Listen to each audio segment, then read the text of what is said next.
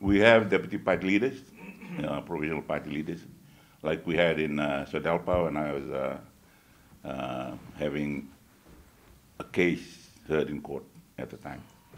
It's a fair call, and that's what we campaign on issues rather than race. I think caretaker government is a good idea. It is when everything else stands down, but the caretaker government will basically be their own cabinet, doing governance with the permanent secretaries. That's how caretaker governments work. It's not a composite government out of members of parliament. The allegations have been investigated, and we have legal opinions. They will have to be presented to Sajal.